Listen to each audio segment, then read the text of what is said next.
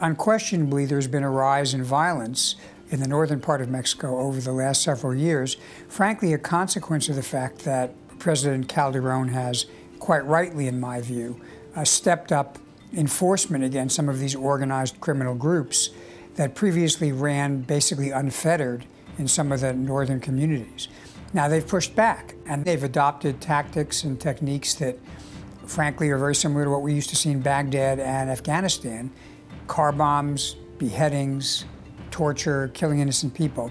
And that's simply added another element of danger to the northern part of Mexico. Many Mexicans will say, well, really, if you in the United States stop consuming as much, then there would be less demand, there would be less supply. Many in the United States said, if you stop supplying so much, there may be less demand.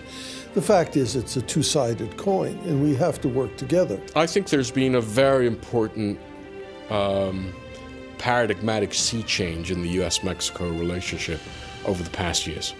It started with the Bush administration, certainly, but it's deepened with the Obama administration, which is understanding that if we're going to tackle non-traditional, transnational security challenges like organized crime, we're going to have to do it under a paradigm of shared responsibility. By making it so much more difficult to cross the border, we have broken what used to be called the circularity of migration, where people would come up, work for 6 months, go home for 6 months. Now, it costs so much to get into the United States, paying smugglers to do that. It's dangerous. So somebody who comes is not going to risk going back home.